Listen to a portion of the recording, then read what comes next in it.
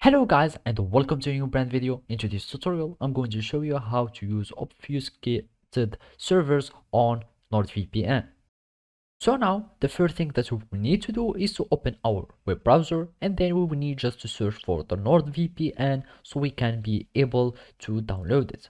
So now we are just going to type NordVPN on the searching bar, and then we will need just to click on the first link and it will take us to the nordvpn.com. So we click on it, or you can just click on the free download. So basically after that we will need just to click on the download VPN, and then we are going to click on the download app. After that it will start to be downloaded, and then we will need just to wait for the app to be downloaded so we can install it on our desktop. So I'm just going to double click on my app, and then I'm just going to click yes so I can start the install. I'm going just to click next, and now the VPN is starting to be downloaded. So now all we need to do is to finish our installing. I'm just going to add a desktop shortcut, and I'm going to click on install, and basically it will just take some few seconds or a few minutes so the VPN will be installed on our PC completely.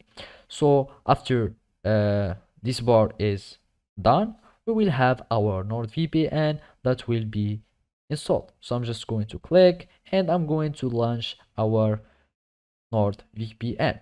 And now all it remains is to follow these simple steps. And basically now you will need just to log into your account, or you can just create a Nord account. So I'm just going to open our Google Chrome, and you can log into your account, and then it will redirect you to your account here on NordVPN.